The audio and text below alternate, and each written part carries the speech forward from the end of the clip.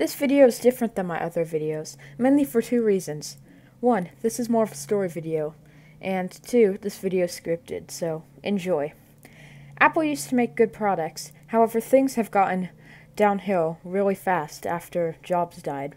Now, instead of making good products, their goal is to trap you in their ecosystem. I hope this video will help you think differently about Apple.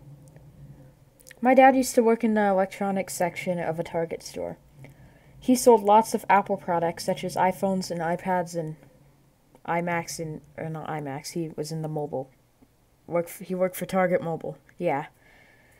So he loved Apple products, and he bought me an iPod Touch at, I think, age 5. Can't remember the exact age. It was 5 to 7, so 5, 6, or 7.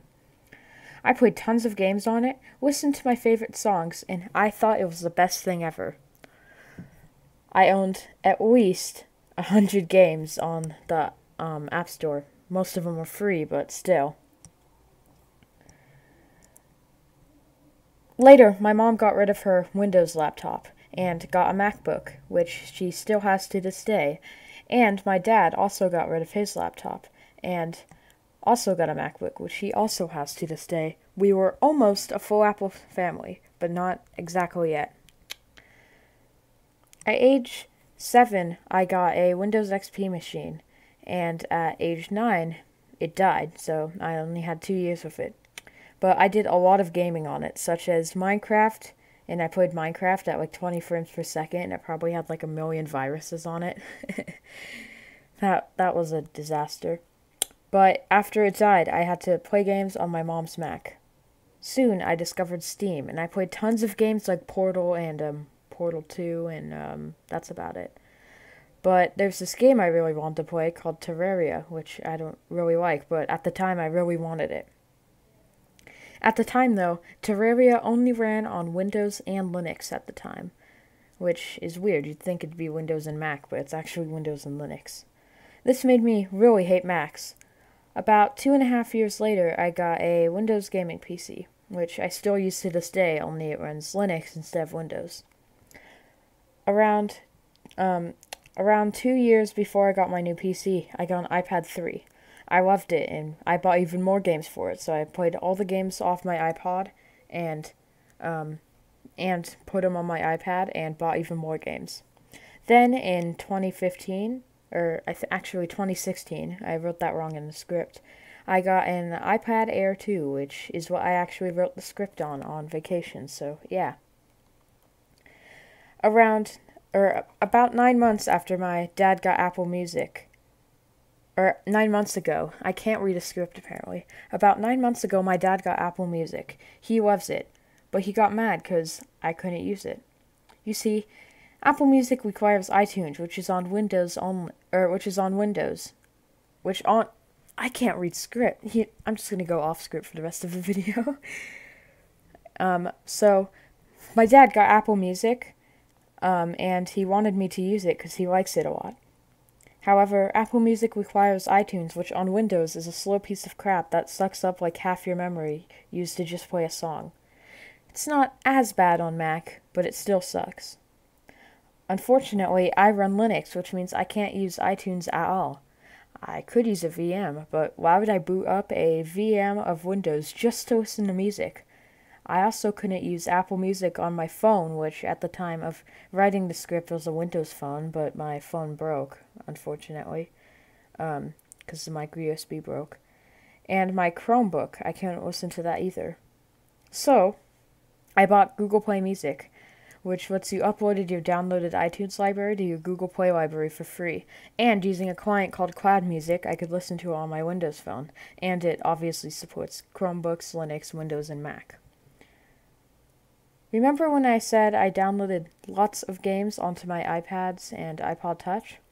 Well, I cannot play those games on Android or Windows Phone.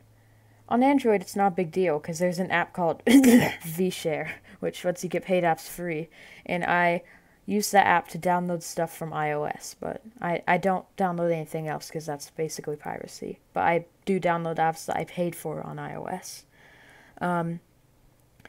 Or I also can't get those apps and games to work on Windows Phone. So, yeah. Wow, if you buy something on the Play Store, it only works on Android, which is true. However, only one line of phones run iOS, which are the iPhones. Tons and tons and tons of phones run Android. Yeah, you could find all phones of different types running Android. So, if you buy your apps on Android, you can use it on any phone that isn't an Android or a Windows phone. When I got my Windows phone, I spent $12 just to buy games I already had on iOS, like Geometry Dash and Minecraft Pocket Edition, plus some apps like a YouTube client and a Google Play Music client. Not to mention, if you're willing to pay, never mind, I got to this already. Now, here is the big thing that keeps me stuck in the ecosystem. Like I said, I use Google Play Music instead of Apple Music. And if I really wanted to, I could use vShare to get all the games I paid for on iOS if I'm on Android, which I believe is morally okay since I bought it on iOS. However, my solution isn't very good for this. iMessage. If you don't use Apple products, iMessage is the app Apple products use for messages. Most people think that the whole iMessage thing is stupid because the only difference is the color of the text messages, right? Wrong. If you're on an Android or Windows phone device, and you wanted to text an iPhone, you're forced to use cell data, so you need a SIM card, basically. But if it's a tablet, or if, like me, your phone doesn't have a SIM card, well, I guess you can't text your friend who's on an iPhone without a SIM card, or if you're using a tablet. Or what if you want to text using your keyboard on your computer like you can on a Mac? Well, that doesn't really bother me, but still, I can't do that either.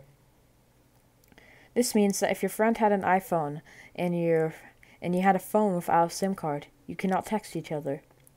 One solution is to use different messaging apps like Hangout, Riot, or Discord. However, I refuse to use Hangouts because it sucks, and my dad refuses to use anything which is iMessage, which sucks. Which means I have to use my iPad to get a hold of him, which sucks because I don't charge my iPad that often. Now, we did come up with kind of a solution where I convinced my dad to start using Viber, and my mom uses Facebook Messenger. I know, I have to use Facebook Messenger, but that's the only solution my mom would use because she didn't want to download a new messaging app. Anyways, yeah, that's my story on how I got trapped in the Apple ecosystem. Anyways, before I end this video, I think you would enjoy this. It's me blowing up the Apple logo in Minecraft. Enjoy.